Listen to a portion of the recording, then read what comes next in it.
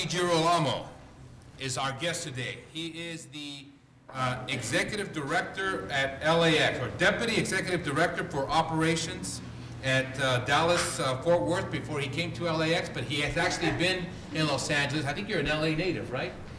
Went to Cal State Northridge where he got his urban studies degree, like some of you. Went to work for the city of Los Angeles, transferred over to LAX, was exiled to Ontario when that airport started to take off, then was recruited to go to Dallas, and then when he was in Dallas as deputy director, he was asked to come back to help run LAX.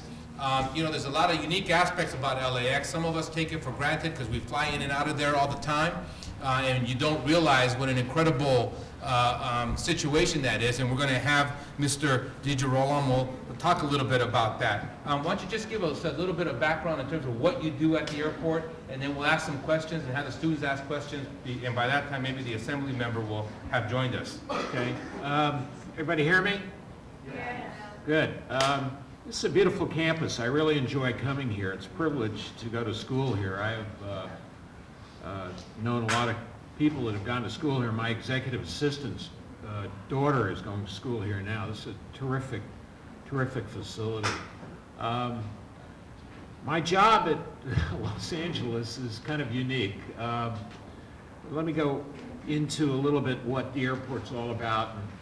Los Angeles International Airport is part of an airport system called Los Angeles World Airports. We are a proprietary department in the city of Los Angeles. What that means is we are independent with regards to financing. All of the money that we generate for our budget is generated through user fees. That's what you pay in the parking lot when you come in. When you buy a soda, percent of that goes to us. When you buy a ticket, the way we collect from the airlines is in leases, or every time an airplane lands on our runway, we collect. And we have a tremendous budget, which you can imagine. We have about 2,500 employees and another probably 1,500 contract employees working at our four airports. LAX, Ontario International, Van Nuys, and Palmdale. Yeah, but who flies out of Palmdale? Nobody right now except the Air Force and a lot of Blackbirds and a lot of top secret projects. It's a joint facility with us and the Air Force. We've attempted to have service up there, but it just hasn't worked. So when you say 2,500 employees, those are just airport employees, because that doesn't include the employees who work for the airlines. No, those are the airport employees. At the airport, there's probably about 75,000 employees with the airlines, with the tenants, and with, well, you're either an airline or you're a tenant, and tenants are service providers. My job is to make sure that the place and all of the airports run smoothly, responsible for security, for fire, for maintenance, for airfield operations, landside operations, terminal operations, emergency preparedness. If it moves, or if it lights up, or if it's air conditioned, it all comes under my my authority. And we have the largest group. We have an administrative group, we have a properties concessions group, and we have a planning and engineering group. And all four groups work together.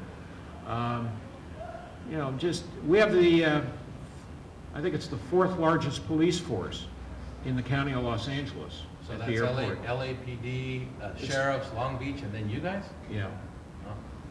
Oh. So it's very interesting. I've been doing this for 30 years. LAX is the... I got a question. Go. So when you're driving around and you go to the in and out, can the airport police give you a ticket?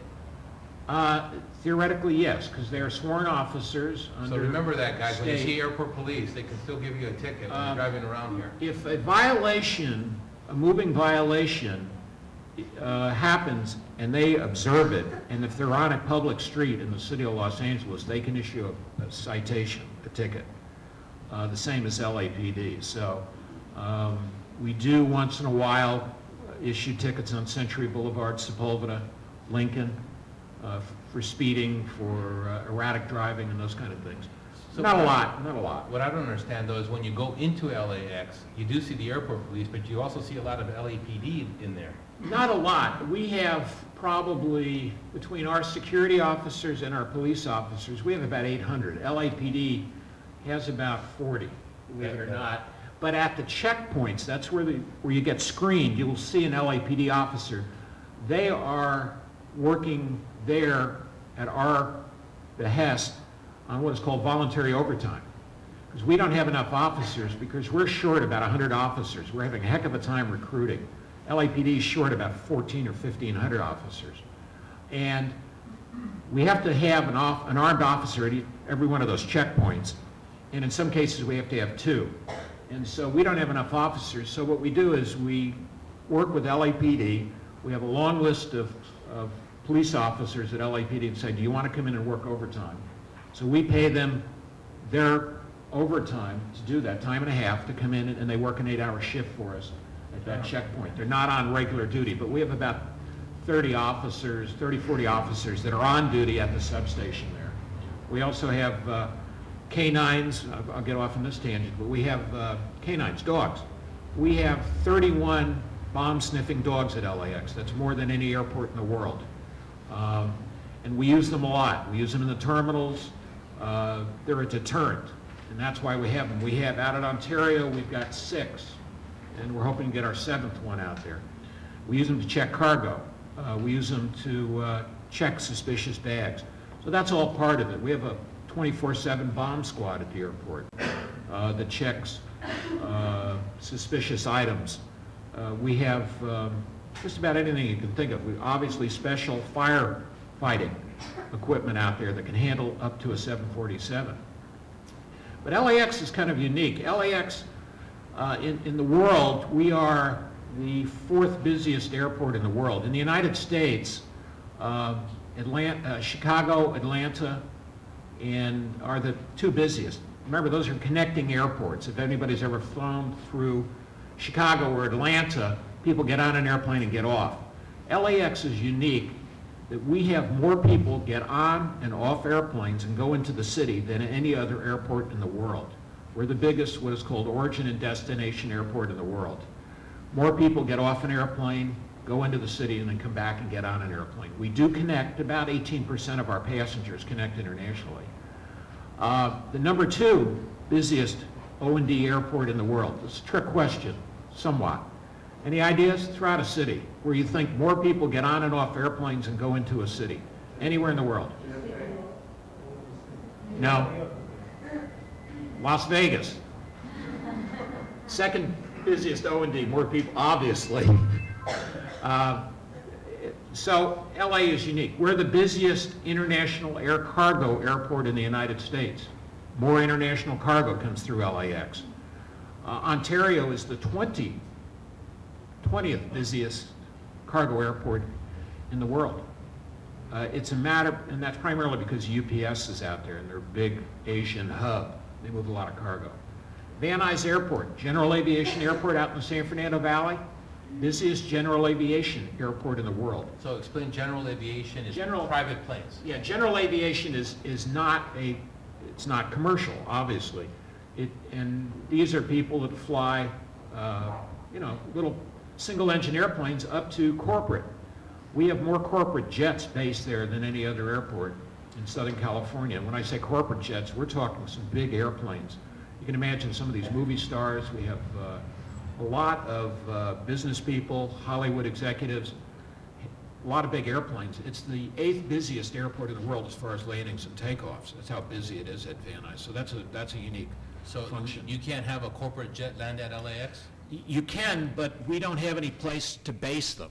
In other words, I won't mention any names, but there's several high-profile movie producers, movie stars that have their airplanes based at Van Nuys. I can tell you one person who doesn't anymore, and John Travolta. John moved his fleet down to Florida. They built a runway, built several houses for aviation buffs around it, and he taxis his airplane up literally to his house. And he has an old 707 that he uses in Qantas colors. I don't know if anybody's seen it. It was in here. He was in here for the Academy Awards. But those are the kind of people that base their airplanes. Fewer and fewer movie stars are flying commercially. For the same reason that you love to fly commercially, the hassle. You know, the screening, getting there early, and then having to deal with the paparazzi. So they more and more are flying private jets and either chartering them, renting them, or a lot of movie stars have their own airplanes. It's really quite amazing. What does it cost when a plane lands at LAX, like a Southwest Airlines 737? Every time it lands, how much do you guys charge them? Well, what it's based on, it's called, we set a landing fee. Right now, it's around $3, okay? That's $3 for every 1,000 pounds of what is called a gross landing weight. Every airplane, when it's empty and it's on the ground, has a weight, and that's published. So we use that published weight, calculate every time they come in, okay, and then we set the landing fee. And the landing fee is based on our costs. There's three elements that we generate money. One is concessions, which is 50%, 25% from leases, and 25% from landing fees. So we adjust the landing fees, we adjust the terminal rental rates, and the concessions, we can adjust the parking a little bit. We make at LAX $40 million a year, no, $50 million a year in parking revenue, just from our parking. And we adjust that rate based on our needs, and we adjust the rate based on our fees that we need to charge back to the carriers. So how much does it cost then with a 737? It's probably about it's not that expensive, maybe about $175. That is it. Now, a 747 coming to LA is about $600. That same airplane, when it lands in Tokyo, it's $10,000. Okay, so that was going to be my point.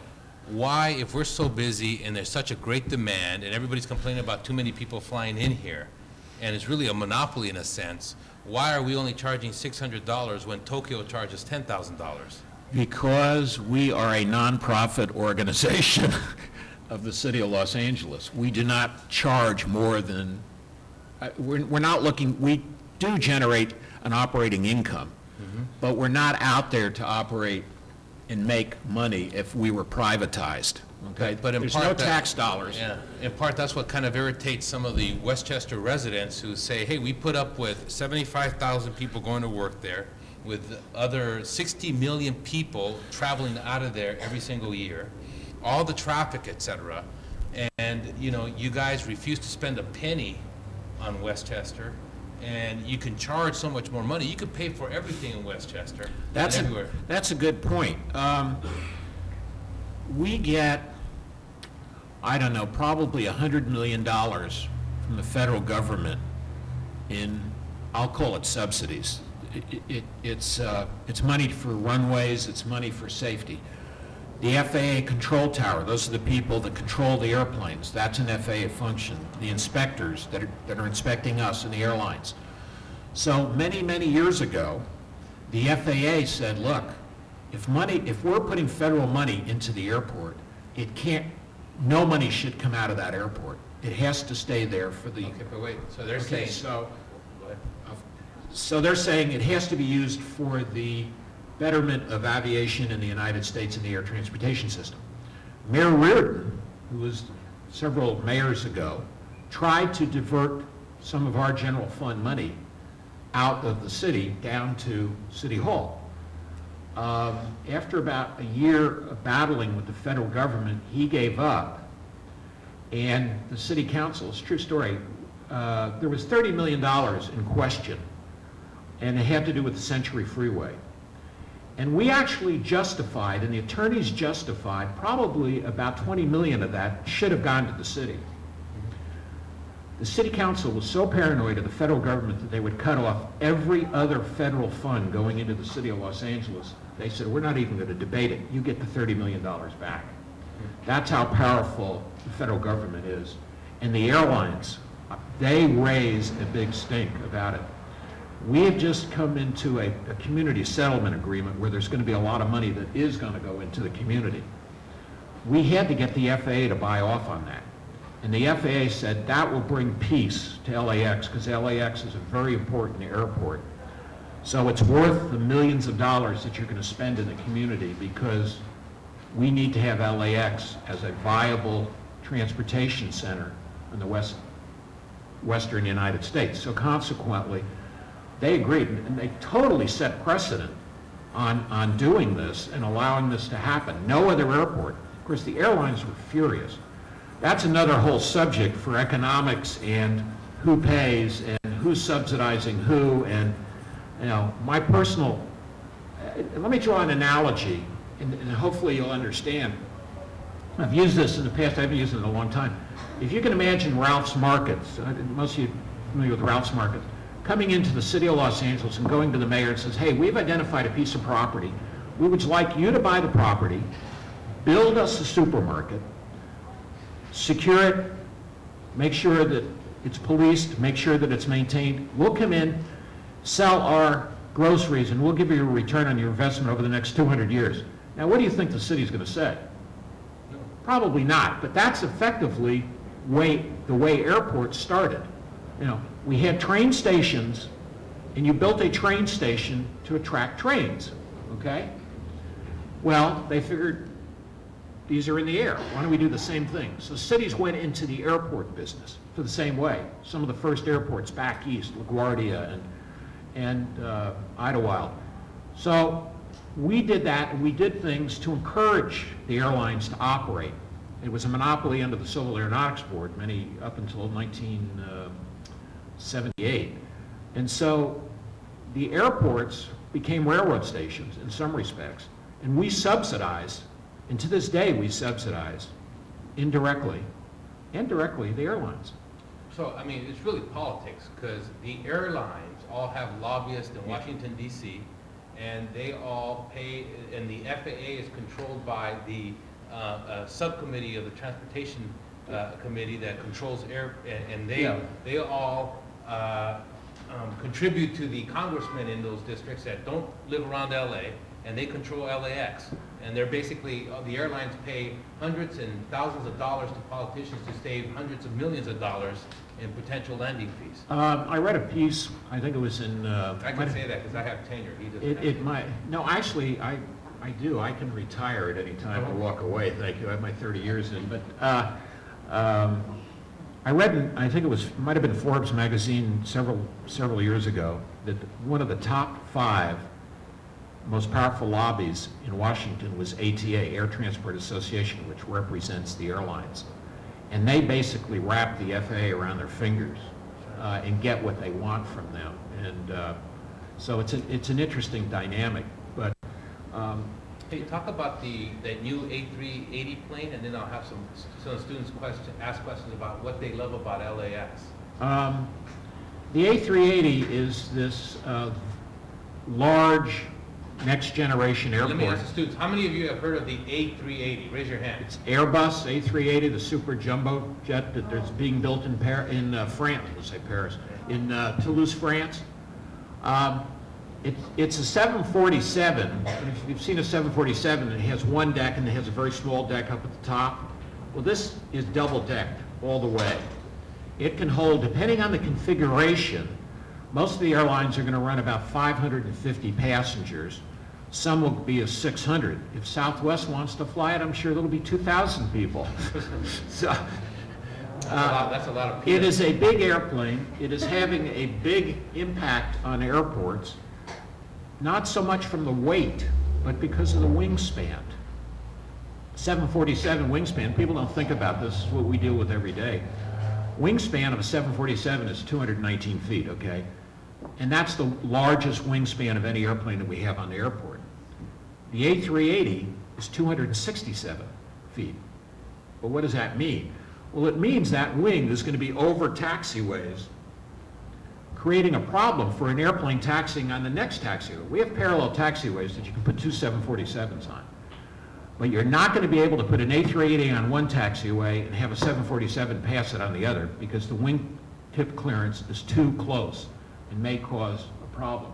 So we're having to deal with how we're going to deal with that, and air traffic controllers, we're going to move these airplanes around on the field, are going to have to figure out how we're going to move these around and not impact everybody. So, but the point here, though, is that you've got Airbus in Europe building them, and the airlines buying them, but you will pay everything to get them, to be able to move them around. They didn't come to us and say, hey, look, do you mind spending about $500 million to fix the place up so this airplane can land? No, they just showed up and said it's coming. And so the previous mayor attitude was, who needs this airplane and why are they building it? So nothing was done. Now the new mayor says, hey, it's important. Airlines serve markets, not airports. That's critical. LAX is the most lucrative, financially sound market in the world for the airlines. The airlines make more money per passenger from LAX flying either domestically or internationally than any other airport in the world. Okay? So again, why don't we raise the fees? Because you can't, because there is a long meet and confer process with the airlines on raising fees. I mean, we can raise the fee a quarter, you know, here and $1 there, but when you start getting above that to generate any kind of real money, it's problematic. And there's two ways that you finance airport. One is called a residual, the other is called compensatory. A residual is what we have in Ontario. We had to get the airlines to buy in to spending a lot of money and getting bonds to build a $300 million terminal, new terminal in Ontario. For them to do that, they wanted what is called a residual agreement. In other words, any operating income that would be made, because a whole lot of people show up and they park and they buy a lot of Cokes, goes back to them as far as lower landing fees the next year. So they get that money back. So it's zero-based budget. If we go over our budget, they have to make up the difference. But if there's an operating income, they get that operating income. We cannot use it. And they have what is called a majority and interest clause in this agreement, which says if we want to build anything over $4 million, we have to get 75% approval from the airlines to do it. Now, here again, this was the old days when I was talking about the train stations and how we encouraged people to come in, or airlines to come in and serve your airport. LA had the same agreement up until 1992. We went away with it. Now we have what is called a compensatory. And that is, we can charge whatever we want to charge, okay? And as I said, we have the three components. We have landing fees, leases, and concessions. At the end of the day, if there's an operating income, we can keep it. If it's too much of an operating income, we'll hear it from the airlines. And they'll go to Washington and start complaining that these people are overcharging us, you know. And so it's a very difficult situation to try to maintain. As long as we maintain a zero-based budget, we're okay. And but we do, you know, last year we made, because we were very efficient, we made about $18 million at Los Angeles, okay? Employees don't get a raise, and there's no bonuses.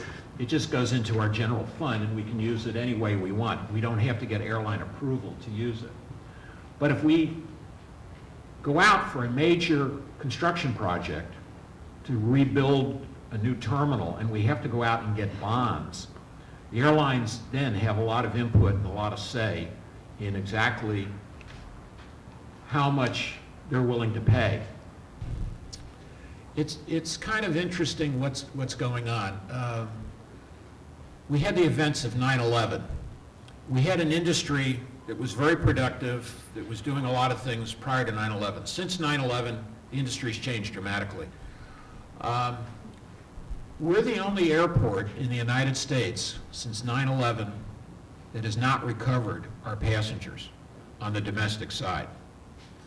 And because of Orange County, Ontario, and Burbank, and Long Beach. A lot of the traffic is going off to those other airports. That's a good thing, right? Yeah. John Wayne, real quick, LAX, 15% of our total passengers come out of Orange County, okay? That was up close to 25%. Orange County is very affluent, people would come up. The reason we get 15% is primarily international Hawaii, those. But John Wayne's doing more. They're pushing their limits. Just 10 years ago, they had a limit of about 5 million. They're pushing 8 million through there. They're putting a lot of people through Long Beach that were never there. So when you say 8 million, that means 8 million people went into Orange County, or is it really like 4 million went in and 4 million came out? So yeah. So okay. Yeah. It's like we did 61, so split it in half, it's 30 and 30. Okay. So we're looking at all of our options. We just have not grown the way we have. We had a series of master plans that were looked at, and this question, that same question was asked 10 years ago, 12 years ago.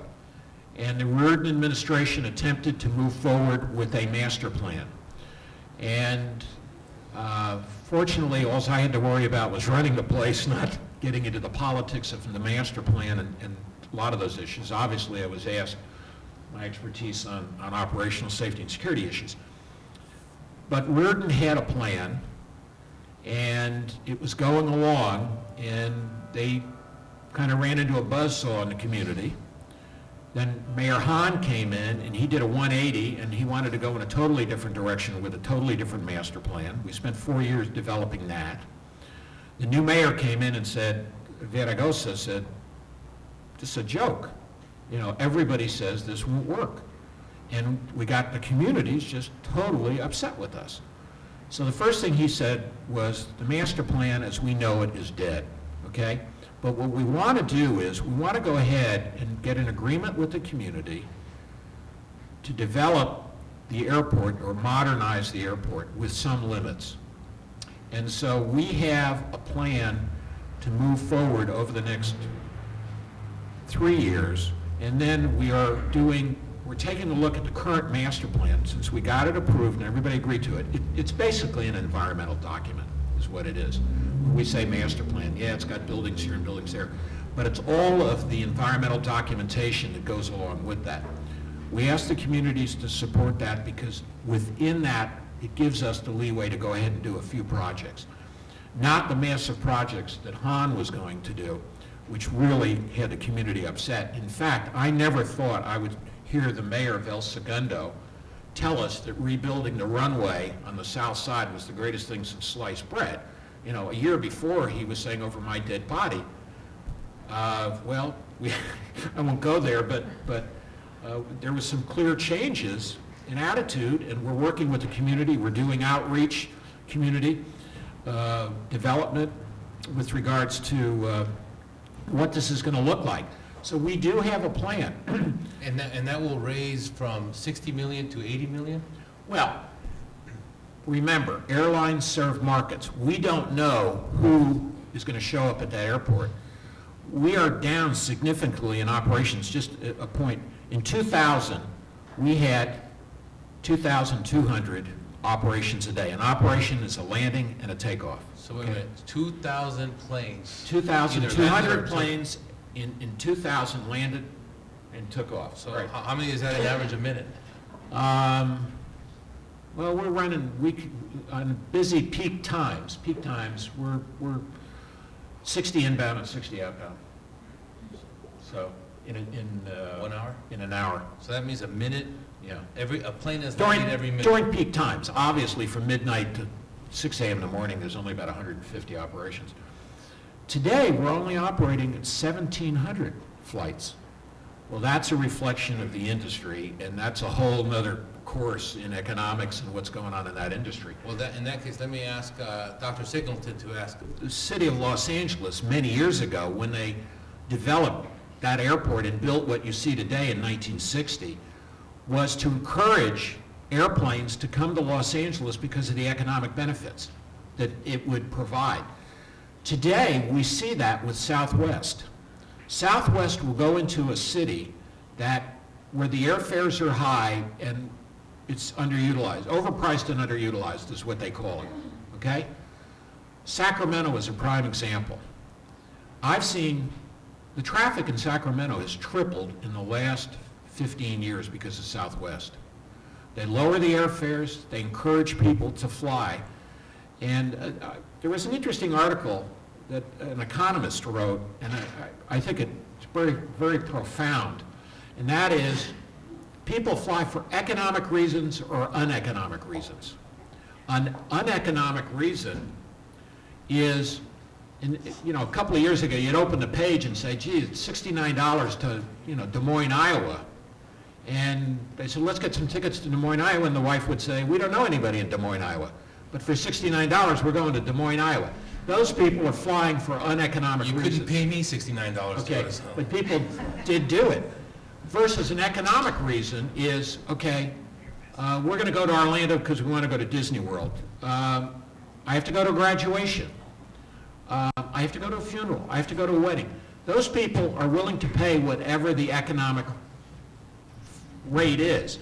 So there was this debate, are we developing airports, and this is what happened after deregulation, that they're becoming bus stations because of the low airfares versus people who are flying for economic reasons. But for every passenger that comes into Los Angeles, the economic benefit to the city of Los Angeles is close to $1,000. For every ton of cargo, it's $5,000 in direct and indirect benefits to the region, not the city. Everybody. Dr. Blixley had a question. Airlines serve markets, not airports. They can build whatever they want to build, but the Asian carriers will tell you San Francisco is a horrible place for two reasons. They don't have the O&D business, and they don't have the connections. Southwest does not fly into San Francisco, okay? Super Shuttle, which is one of the shuttle companies, moves 1,500 people a day between San Francisco and Oakland, because 20% of the passengers that come in on Southwest are connecting to the Asian carriers in coach. I mean, that's a whole nother dynamic that's working. These are interesting economics. Southwest is very important to Los Angeles because it brings in a lot of international passengers that are connecting, or domestic passengers connecting to the international. Everybody assumes that all these international passengers are flying business and first class. Yeah, well, they'll fly on Delta and American and United. But a lot of the people out of Asia who fly in coach, their tickets have been bought through brokers and expediters, and they're paying very inexpensive tickets to and from Asia. When they get here, they're looking for an inexpensive ticket to Vegas, Phoenix, Houston, wherever they're going, and Southwest offers that to them. So there's those interesting dynamics. Airport Security 101. LA International Airport is the only airport that had an Al-Qaeda plot that was foiled, but it was an Al-Qaeda plot against this airport, okay? The level of security that we provide, the national security agencies will tell you that LAX is the most secure airport in the United States. We had a situation that developed a year ago. I won't go into too many details, but a pseudo-terrorist was questioned about an activity at the airport and in Southern California, and they basically said, we crossed LAX off the list very early because it was too hardened to target. With the amount of officers, dogs, police that I have out here, it's the most policed, 2,000 acres in Southern California. I mean, it's.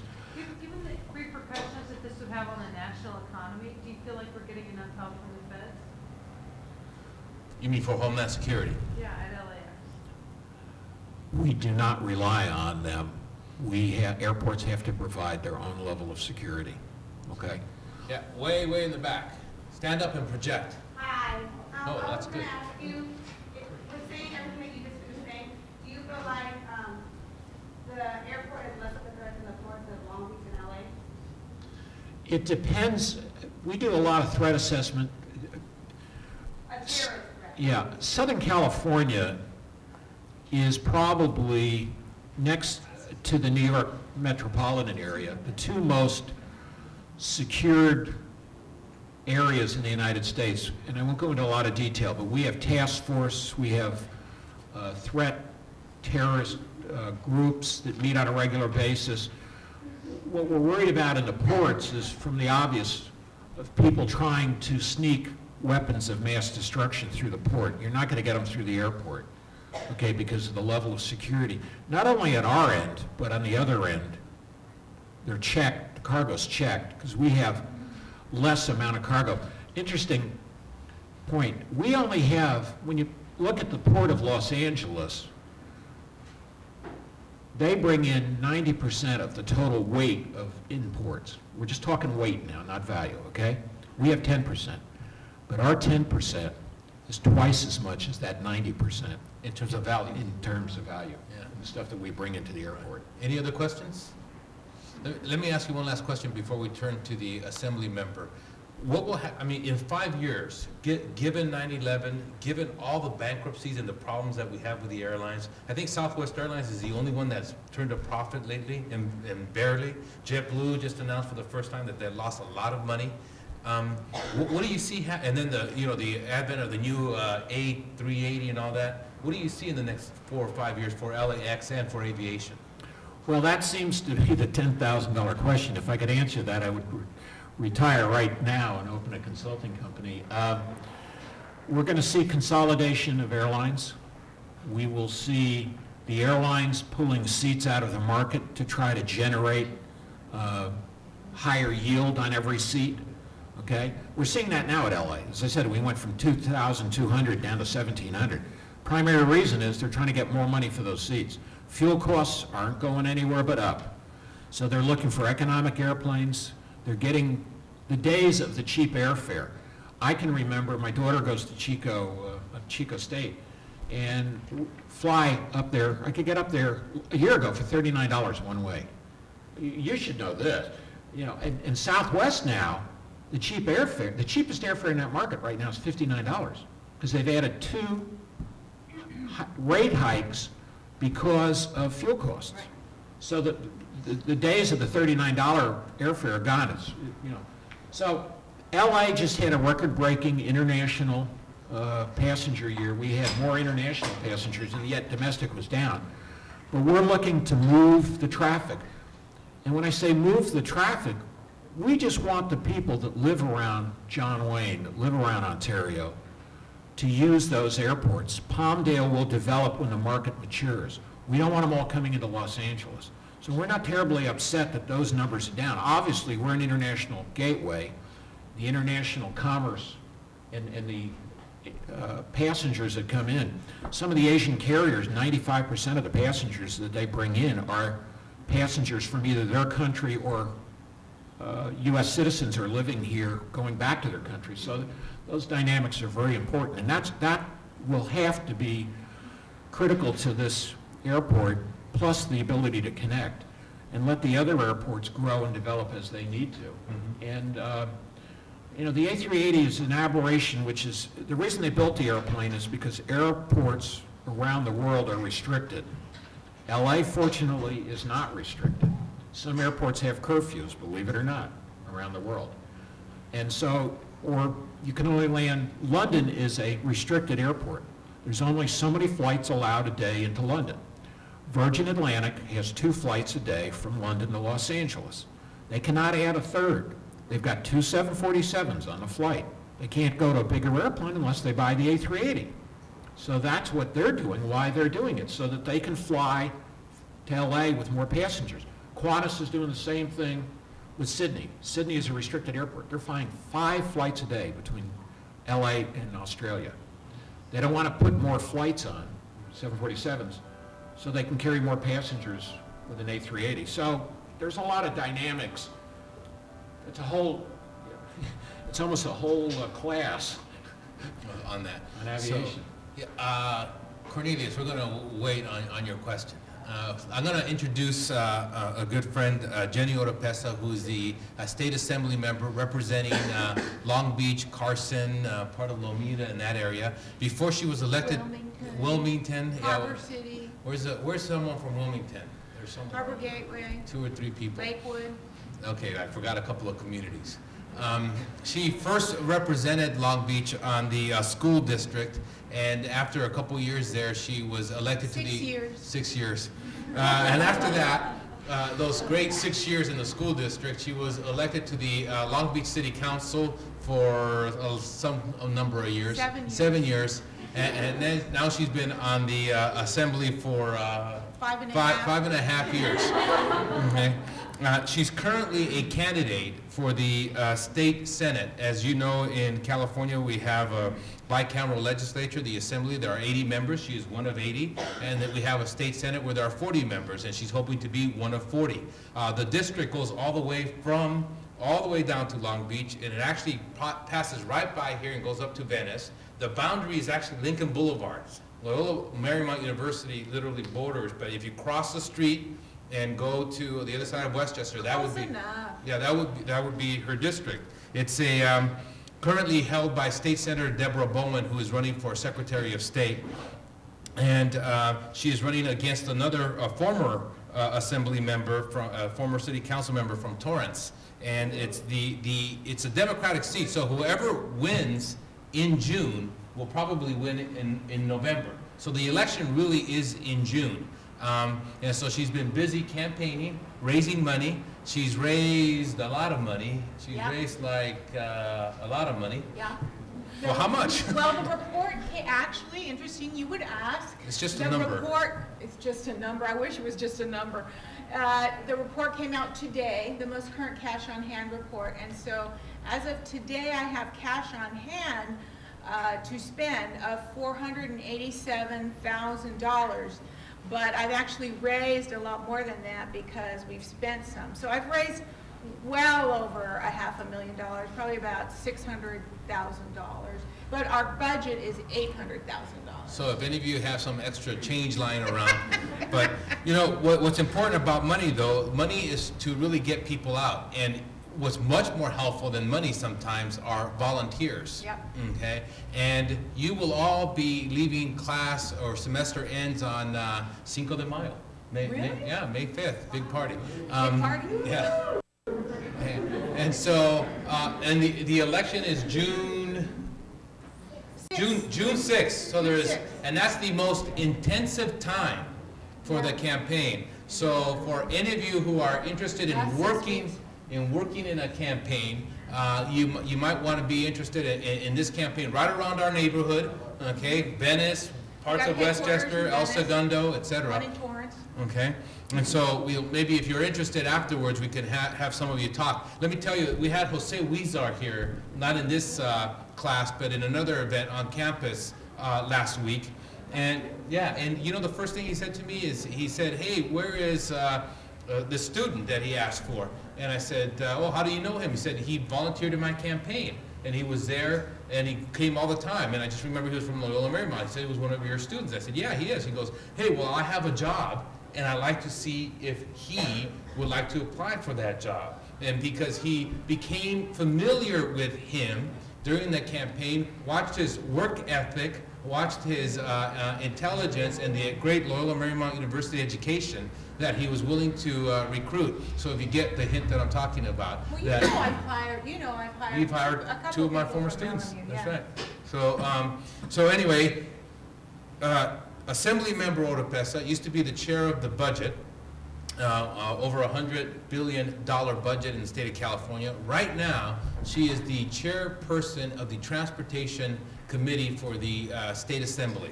And one of the things that we're talking about is transportation, the harbor. She also represented, or was very close to representing the harbor when you were on the city council. Yep.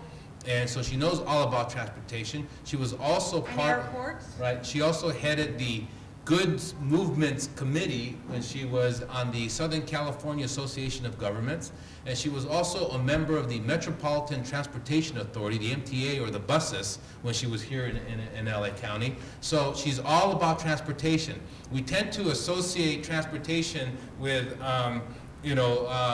males and, white guys like him, right? And we don't tend to think of Latinas being involved women and Latinas being involved in transportation and infrastructure issues. But here you have a person whose public policy career really has been around transportation, goods movements, and things of that nature.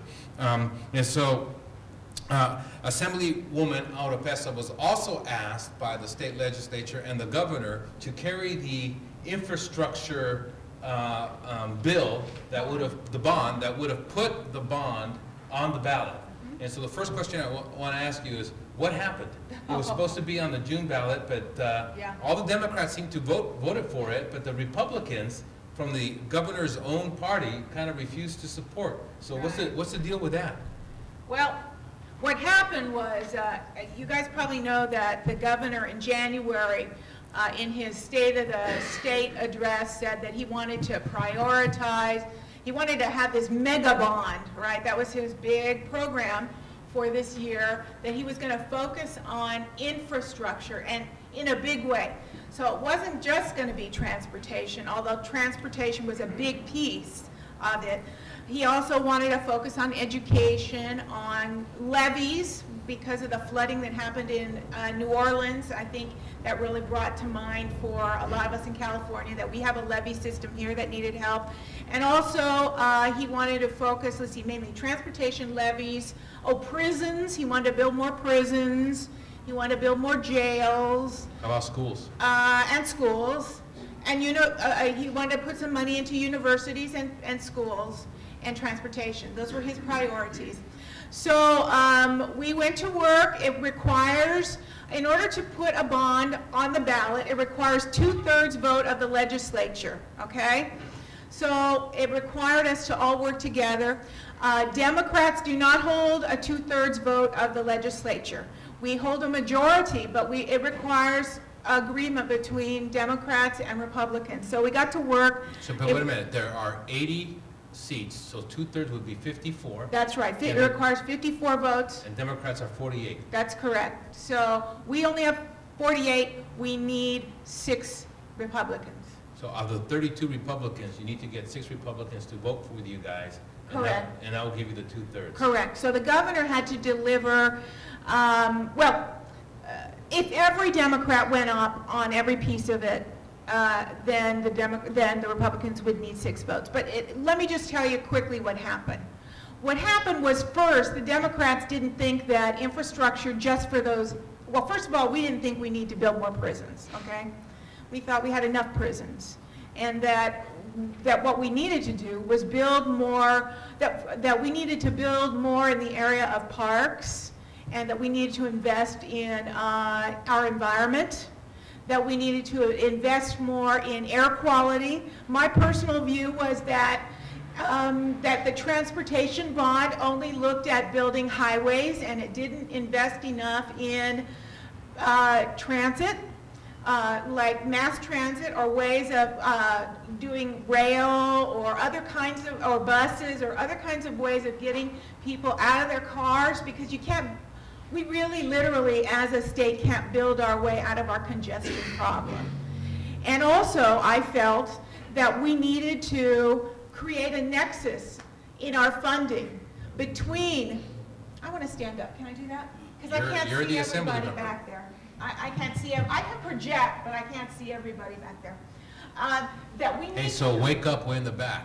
So we need to create a better nexus in policy at the state level between the dollars we invest in highways and other kinds of transportation, airports, or whatever we do in moving people and goods around, and the pollution that creates, because it creates pollution. So we should invest dollars, right, in cleaning up that pollution. So there should be, like, I don't know if it's $1 for dollar or 50 cents for every dollar or something, but the state should recognize and financially invest in cleaning up the pollution we create as we invest in more transportation infrastructure. So that was my agenda, all right? That was one of my agendas. And so as we went forward on the negotiations for the bond for transportation, I said, and we called it the greening of the bond proposal.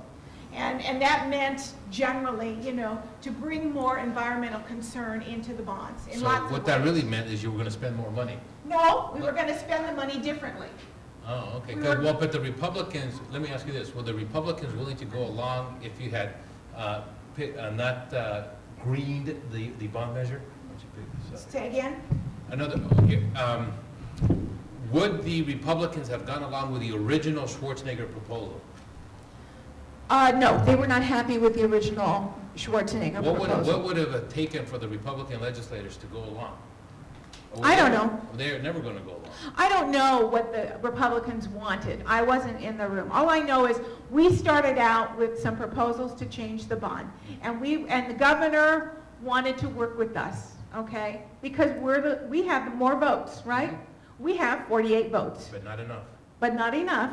But the governor believed that he could deliver his 5 or 6 votes or his 7 votes, okay? So he negotiated with us. There's this thing called the Big Five. The Big Five is the governor and the leaders of both parties in both houses. And they're the people who negotiate in the end on making a deal. They go back to their respective groups and check it out, say, you know, is this, are you okay with what we're negotiating? And then they go back to the table and they negotiate. So our leader, Fabian Nunez in the Assembly, checks it out with us. We say, yes, these are our priorities. We want to green the bond. We want to add more money for community colleges. We want to do this and that. And we had our package, and we went and we negotiated with the governor. And the governor says, okay, these are the things I'll go with. These are the things I won't go with. We make a deal. He says, fine. He negotiates with us, and he negotiates with the other parties. And he says, okay, on this day, on this Monday, I'm ready to go. I've got my assembly votes. I've got my Republican votes. You go forth. Our speaker comes into our caucus meeting. Caucus is a private discussion of just the Democrats. I swear to goodness, this is exactly what happens. We're in there munching on our lunch, okay? And the speaker comes in and he says, okay, here's the deal. These are the deal points. The governor says that he's got he's got more than 6 Republicans, because we had one Democrat who did not want to vote on the bill. Who was that? I don't know. He didn't tell us. But there was one Democrat who was not going to vote on it. And we also had one Democrat who was out because her mother died. And so we had a courtesy vote. Somebody was going to vote out of courtesy for her on the Republican side, he said. And then the other Republican votes. And the governor assured us that was fine. So speaker comes back, goes away to talk to the governor after he's given us the deal points. And he goes away down to speak to the governor. He comes back. Governor says he's got the votes. Speaker says, okay. He comes in, reports to us. And then the Republicans are meeting in another room right down the hall. And the speaker says, okay, I'm going to go check it out with the Republicans. And they're meeting the same as us. I'm just going to go confirm with them. So he goes by himself? He goes by himself. No backup? No backup. He goes by himself. He goes into the meeting. And he says to the Republican caucus, he says, I was just with the governor. We've got our votes. I just am here to confirm that you guys have the 8 votes that we need, the minimum of 8 votes that the governor says you need. So I want to confirm that. And so who's going up on it? Silence. Not one hand goes up. Not one. Not even the leader of the minority party. Not even the guy who'd been negotiating with the governor on behalf of the Republican Party.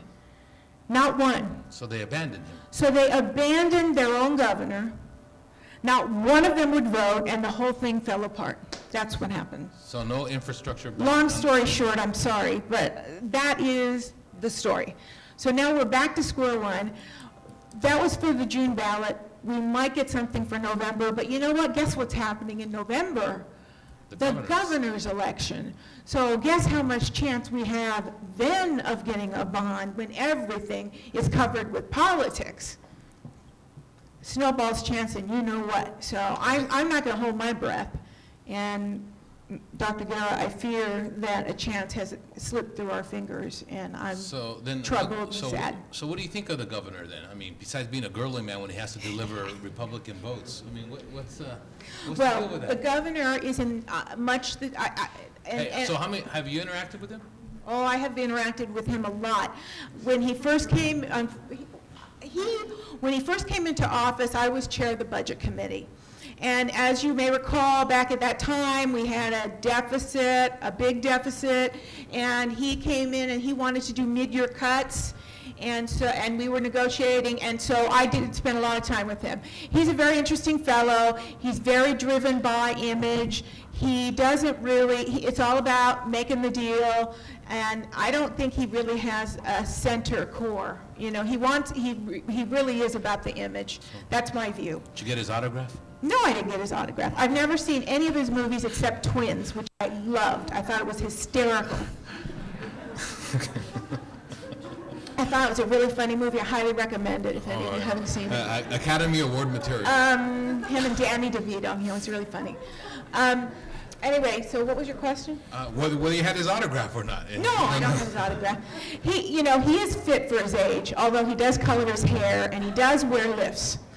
Actually, I don't know if he wears lifts. He wears cowboy boots all the time. All the time. To just give him a little extra height because he's not that tall. And he does color his hair.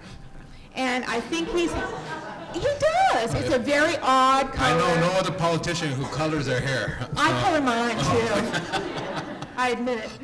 But he's got like a very odd shade of reddish brown hair, which is clearly not natural. So I'm just being honest. Okay. So hey, let's get some questions here. Dr. Singleton.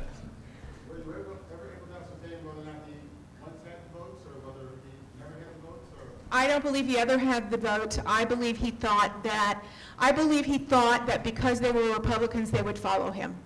And I think that what's going on, Dr. Guerra asked this question, I didn't really answer it. I believe that what's going on with him is what's going on with Mr. Bush at the federal level, and that there's a point in your tenure as the leader, governor, president, whatever, that unless you have really been on your toes and really had the pulse of the people, that the people who are running for other office below you abandon you because they're hearing the people and they're caring about their own skin. And they will just cut you off and go their own way. And I think that's what has happened to this governor, because he's totally out of touch with the viewpoint of Californians, and most of the legislators are caring about getting reelected, and the Republicans are caring about getting reelected. They don't want to be associated with him. Questions? Is he going to win reelection? Well, right now his numbers are terrible. No, and do you think he's going to win reelection? It's too hard to predict because the guy is really very good at pulling rabbits out of the hat. So I wouldn't predict. Can you interpret that for the student? Was that a yes or a no? No, it wasn't. No, it wasn't. No, it wasn't a yes, or no, it wasn't a no? No, it wasn't a yes or a no. It was, I wouldn't put money on it either way. Okay. Hey, Cornelius. Hey, who do you think Schwarzenegger is going to win re-election? He has money. I think he raises money. What are you, a politician as well? As to yes or a no? I don't know. I think you're right. He didn't say anything. How could He it be? said he didn't know. Being a former member of the MTA board, the new expo line they're building. NTA board. The new MTA board. MTA board, okay. The new expo line they're building, do you support that? How much Yes, I do. funded has been taken out of South I don't know how much. I don't know how much money's been devoted to the Expo line. The Expo line's been on the books since I was on the MTA board. I supported it then, and I support it now. And I've talked with Mayor Villaraigosa about it and about making. I know it's the next priority, and I know that we want to jumpstart it, and I'm all for that. I'm all for that. I'm absolutely on board with it, and we want to try and get some additional money into the coffers to get it going. Hey, Absolutely. so you don't. I think tomorrow we're having student body elections, aren't we? I heard about that. How exciting, how interesting. Not really, but No, it is. This whole thing about your write-in candidate, and is anybody here on the elections board or on the whatever? You know what? Let the people's voice be heard. Let the people's voice be heard. That's my 2 cents. Sorry. Let the people's voice be heard, you know. we don't need any outsiders Sorry. telling us how to run our elections. Well, I'm sorry. Who's running? Is anybody running in here for anything? Daniel. Cool, awesome. You know, I was in student government. That's It's a what great way to, it's a great way to begin and to learn. Cornelius got kicked off the ballot? I don't want to run. Okay. Yeah, right. I started, actually, my first office was as elections commissioner, and I had the best voter turnout ever. Why? Because I gave out free ice cream with your voter stub. stub. Disqualified right now. And, You had your voter stub. I cut a deal with the vendor on campus who agreed to give free ice cream scoop with the voter stub. Best voter turnout ever. so you were student body president? I was also student body president twice, imagine. Like, who would you ever be satisfied with for a second term? Yeah. It happened to me. I was very lucky. So what got you involved in politics? Besides, I mean, once you Well, the got out- first issue that I ever worked on in politics was, as a student, was there was an initiative on the ballot back in the day, a long time ago. You guys weren't born yet, I don't think. And it had to do with teachers. And there was an initiative on the ballot that would have not allowed, it was called Proposition 6, the Briggs Initiative. And it was authored by this guy named Senator Briggs, who was anti-gay. And the law would have not allowed any homosexual to be a teacher in the state of California. And we thought that that was wrong, and so a bunch of students developed a coalition on campus with faculty and staff and community, and we fought that initiative, and it failed. I am a candidate myself, and because I'm a candidate in a tough race, I've chosen basically not to endorse in almost any race at all. And because that means I have winners and losers, in my own district. I got people who are going to choose on both sides, and when they see me picking a side, then maybe they're going to say, oh, well, I don't like her because she likes him. And it just it's not a winner for me as a candidate. So that's why I'm not endorsing. Both candidates are not very happy about that. I'm friends with both of them. I've worked with both of them. They are both good candidates. You're right. They are both strong candidates, and they both would beat the heck out of Schwarzenegger as a governor. They would both be way outstanding. To answer your question, Oh, good, we're getting an answer. we tried at the beginning. What's your implication? Nothing. I've been answering the questions. We tried at the front end to get one candidate. We tried to work with the two candidates to encourage only one of them to run, because that's really, that saves a lot of heartache, and, one of the two candidates has been paying a lot more dues than the other, frankly. Has been going through the steps Process. in essence. But that was not to be. And then you look at democracy, small d, right? And you say everybody has a right to right to run, and there's not much we can do about it beyond that, except to encourage them not to beat each other up too much, and to work it on the issues, and to stay, non-personal, and to deal on the issues, and to try and talk about what issues they may differ on, and to not get in the dirt. And that's the best way for us to encourage them to be, and we do that. Yeah, just because, especially with the campaigns and what they're showing on television, they're really showing their concerns for the state as opposed to, bashing one another. Yes. Well, I think you should direct that message that, Yes. that people are paying attention to it and Yes. that they're really focusing on the state as opposed to, kind of slaughtering people. Yes, and I think that's a conscious decision. Thank you. Dr. Marks? Who wants to fly out of LAX or Long Beach? Unfortunately, at this point, there are no flights from Long Beach to Sacramento. I would love to be able to fly out of Long Beach and not have to, no offense, go to Los Angeles, but right now I fly out of Los He'd Angeles. be happy for that. Yeah. I just came from Los Angeles to get here, actually. I just flew in. Doc- Sorry? How's he doing? How's he doing? Well, they provide good service to legislators, thank you very much. Special services.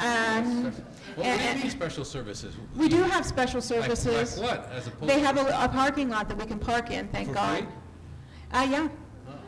You know, elected officials' time is valuable, and we Yeah, try and we to... appreciate it very and we much. try to expedite them where we can and try, Yeah. because they're coming We and still going a go through lot. security. A lot of people ask us if we have to go through security or if we get, you know, special treatment. We do not.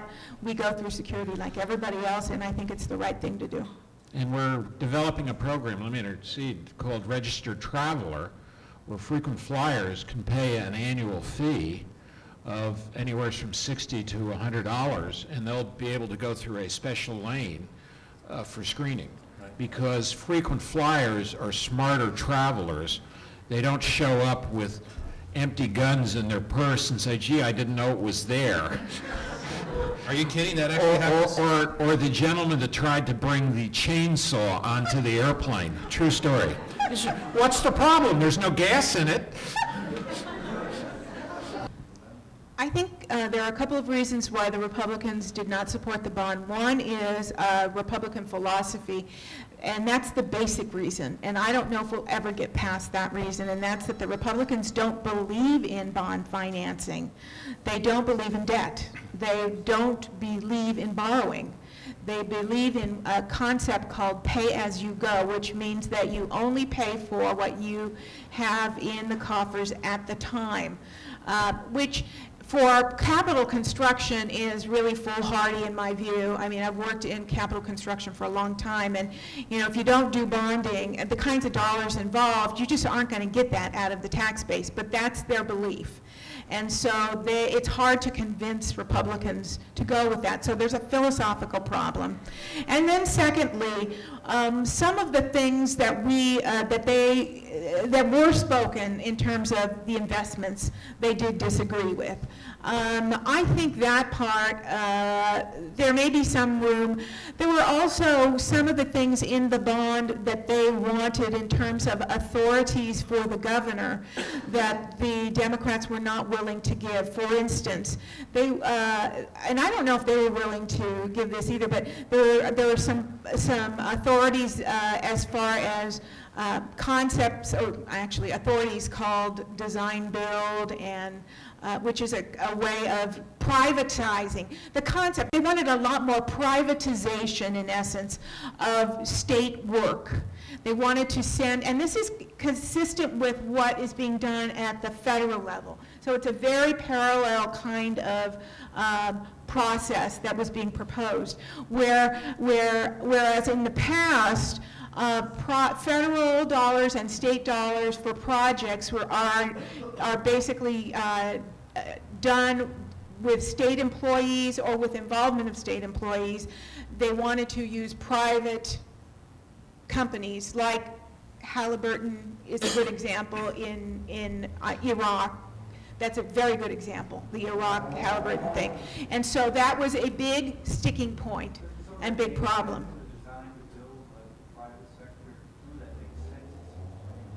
It may. Actually, you and I can talk about the design build thing privately, because I know a lot about it, and there's...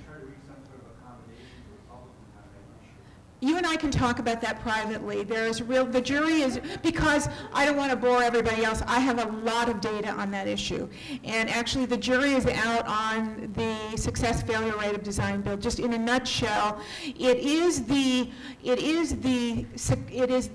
proposal du jour. It is the idea du jour. You know, we go through these cycles of solution du jour, and that is the solution du jour.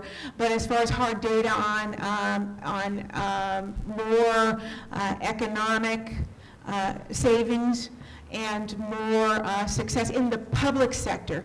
In the private sector, it absolutely makes sense. Whether that translates in the public sector, you and I can have some conversations about that. On design build? No, on November. On the bond, I'm not super optimistic, but I'm not, I don't know. It really depends on if there's a will on the part. So what do you think the chances are? 50-50? 50-50. The levy, well, there's a solution on the levy that's on the table now. We know we have to do something about levies because this problem is actually worse in California than it is in New Orleans. I think students don't realize that most of the levees aren't around here. No, they're not here. No. They're in the Northern California. But actually Sacramento Bay Delta, the Sacramento Delta area, actually has a worse flooding problem than New Orleans. If there were to be a flood, or a big rain, or a storm of some kind on the magnitude, Earthquake. or an earthquake, but not even an earthquake, just major storming in the mountains. There are mountain ranges there that if it flooded, if the conditions were right for rain followed by heat, that melted the snows. There are two rivers that converge in the Sacramento Delta. And those rivers would flood the Bay Delta. And the levees there are over 100 years old, and they're made of dirt. And they would flood not into agricultural areas, but into where homes have been built, foolishly. But they've been built, and they are not insured, and we would have a catastrophe much greater than in New Orleans. So we have to do something about those levees, and it costs lots of money, and so we will have to do something about those in the short term.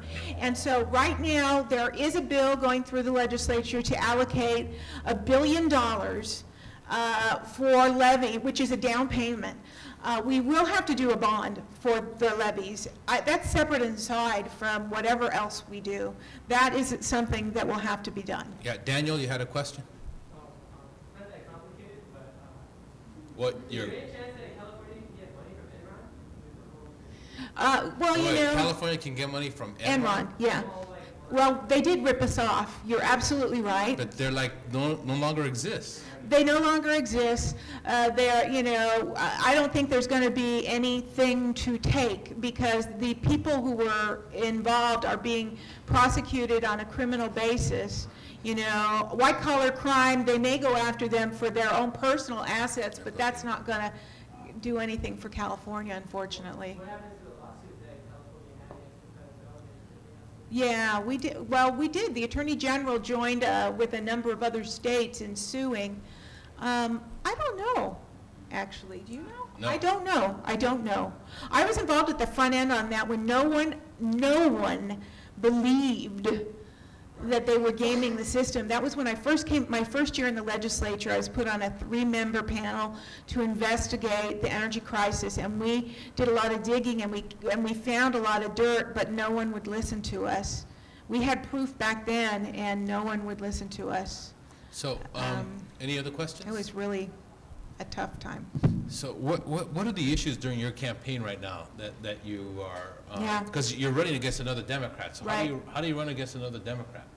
By distinguishing myself on my record, which is very, I've done a lot of work in a couple of areas. I've been very involved as a leader. I've been fortunate to have a very high profile very early. And by that I mean I've been a leader in some very important areas like transportation. I've been a leader in that area. And I've been able to bring dollars to our area for things like some improvements on the 405 freeway and down in Wilmington to get money for the Pacific Coast Highway for grade separations that we really needed. And so bringing resources to the community has been very important to me in the transportation area. And air quality is another area where I've taken leadership and want to continue to do. Air quality in terms of health, childhood asthma and cancers. We finally have made from a medical point of view, we've made the connection between particulate matter that comes out of the refineries and the ports, and due respect, the airport, and cancers. And so we know that it's carcinogenic. And so now we have a new challenge to clean up the air because it's about people dying and health, So I'm doing important work in that area. And so the environment, air quality, transportation, and education and access. I want to just say a word about my friend who passed away, okay? Because a couple of days ago, one of my former colleagues, Marco Antonio Firebaugh, some of you may know his name, he passed away. He had liver disease, and he was 39 years old, and he was a legislator, and he did work for all of you and for all students. And he cared a lot about these issues too, and we worked together on them, and now I feel like I've got work to do on my own and with new partners.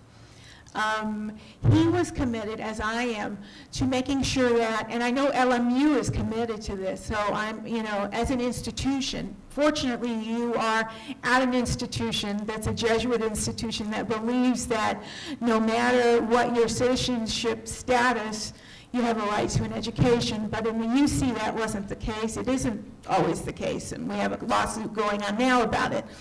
But this man, along with support from people like me, who really care about this and will carry the banner on, fought for a thing called Leticia A, the Leticia A bill, which allowed immigrants who were undocumented to access the University of California, and because the regents didn't want to do that. And So this allowed them to pay in-state tuition? That's right. It allows them, if they're here under certain conditions for a certain amount of time, but basically, they could go to the university and afford to go to the university, basically, without having to be an out-of-stater and pay, prohibitive fees, et cetera. And these are the kinds of things that are going to be the reason why I think I'm going to get elected versus my opponent, because I'm highlighting the leadership that I've taken on these issues. And my opponent's a good man, and I say nothing negative, but he's not been the kind, like an aggressive leader. He's been a good man, a good Democrat, but not out there being aggressive about taking action. And that's just the kind of energetic person that I am, and that's sort of why I'm here. It's not just to push a button and vote, it's to get things done. And I think that's what's going to convey Dr. Guerra, and that's the difference and the distinction that I'm going to try and make, and hopefully the voters will see it, and hopefully that's what will happen like it has been happening for the last 18 years. Let me ask you just a couple more questions. The infrastructure of the campaign, you're going to spend $800,000. How many people live in the district? There's Well, there are, living in the district's a little larger than a congressional seat, if you can imagine. The Senate 900,000? Yes, it's about 900,000 people who live in a Senate seat these days. That's slightly larger than a congressional seat. That's more people than live in the whole state of Alaska, in places and other states as well. Yeah, so and Vermont. She's from Vermont, my campaign manager over here. So this is Emily Tenenbaum, by the way. Stand up, Emily. Emily is she's young, but she is spunky, man. She graduated from University of Delaware, and she came by way of Emily's List, if any of you have heard of that, and she's been trained out of Emily's List, and she's my campaign coordinator. So and she's from Vermont, which is smaller than my district. Yeah. So these are large districts. I mean, they're larger than there are at least 5 governors who get elected in smaller districts than this one. Right. And so. How do you communicate to the voters in such a large district? How are you going to go about doing that? What's Several ways. Okay. Yeah. What's the campaign strategy? Not the specific strategy, but just in general, generically. What we do is we do targeted mailing, which is that we talk to voters by mail about issues that we think they care about. So we do that. We're also going to do some cable television commercials. We're also going to do, we hope, we're going to be up on the net. We're going to have a website that we're putting together now, so people can, email in, and then we're also going to have a field operation, which is critical and really important. That's the grassroots. We're going to have we have 2 offices that we're opening up. We're going to open them on April 8th. Is our grand opening. We've got one office in Venice. It's at the Venice Peace Center, which is on Lincoln, just off of Venice Boulevard. And then we have one in Torrance, on Torrance Boulevard, just off of Van Ness, right? Yeah. Yeah. sort of right by Vanessa. Anyway, so we have these 2 offices. We're going to open them both up on the 8th. And what we do there is a couple things. We do precinct walking, which is knocking on doors of voters and giving out brochures which talk about me, and then we identify voters, and then on election day we get them out if they're a yes vote for Jenny. And then we also talk to people on the phone. We do phone banks, and we also do... yeah, they know how to phone call, so they have...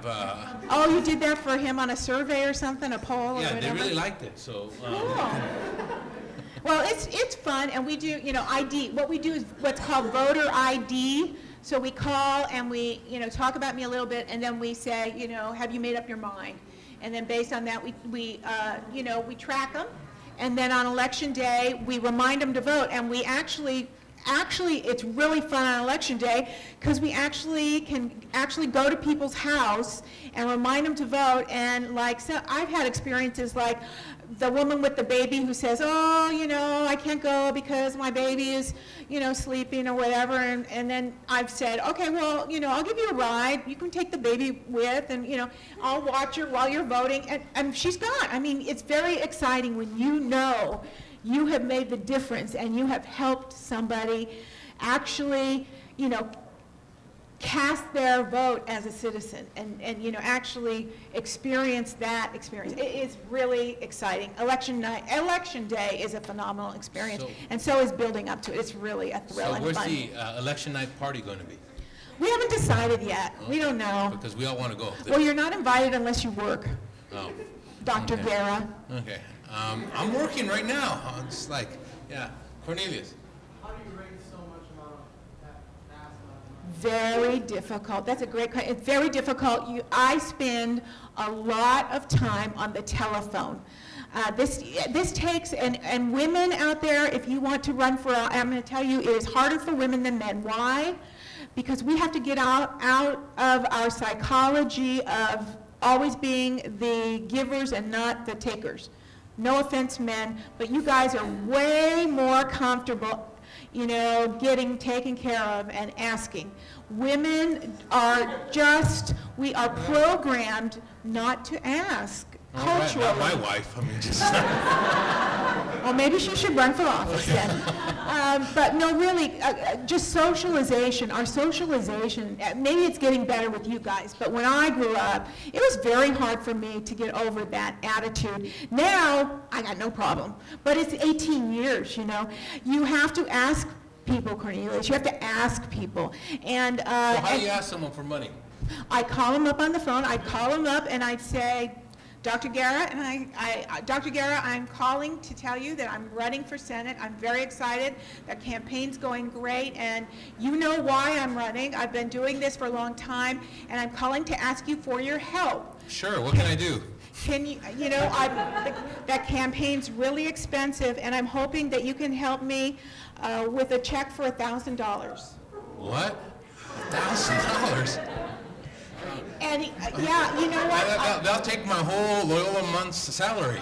Well, I was kind of hoping that you could do $1,000. The limits are $3,300. Okay, I'll do 1,000. But I know that you can't. That you're on a faculty salary, and so I wouldn't ask you for $3,300. But if you can manage $1,000, maybe you could send me $500 this month and $500 next month. Also, how about a credit card? I accept credit cards. Are you serious? See, you just have to work it, and it's hard. You have to get over all that stuff. I also have events, like I'm having a luncheon on Saturday, and it's, $100 a ticket, and we're doing a women's event for Women's History Month, and, so we do it that way too. How about just volunteers? Volunteers are the heart of the campaign, and when you're in a close race, like I might be, I'll give you the best example of this. Volunteers make the difference in close campaigns. I'll give you the best example. John Kennedy, everybody knows who John Kennedy was, right? You're young, but you're not that young. John Kennedy was elected in a very, very close election in 1960. Or 1959, actually. His election was so close that he won. Well, let me back up and say, the way people vote is you go to a poll at a place, right? In a neighborhood, you go to a polling place in a neighborhood. That polling place is at a precinct. It's called a precinct, a neighborhood. And the whole United States is divided into precincts, all right? All these neighborhood polling places. John Kennedy won the election for president by less than 1 vote per precinct. He became president of the United States by less than 1 vote per precinct. Now, in my situation for Senate, grassroots campaigning, the thing that I said about going door to door and reminding people about the vote or calling them on the phone on election day, there is no doubt that every person who calls people on election day has gotten at least 1 person to go to the polls that otherwise would not have. There's no doubt, because one of the people that you've touched will have been thinking, I'm not going to go, or had forgotten that it was election day, or was just thinking it didn't matter. And by you calling that person, you make the difference. You remind them, or you just give them that little push. And just think of if you didn't do that. Richard Alarcon, a member of the Senate today, he won the Senate by 27 votes.